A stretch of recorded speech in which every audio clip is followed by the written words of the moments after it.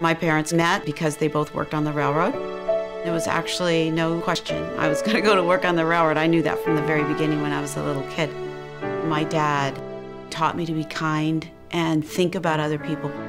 And that is what I'm trying to instill in my family.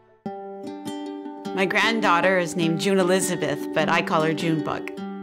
My hope is to teach her about kindness and about the love of animals and nature. I want Junebug to have the same opportunities I had by watching PBS. It has helped me understand so many things in our world.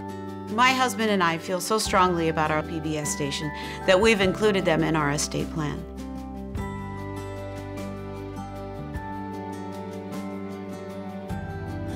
PBS is part of our values, things that we cherish, and we want to pass it on to the next generation.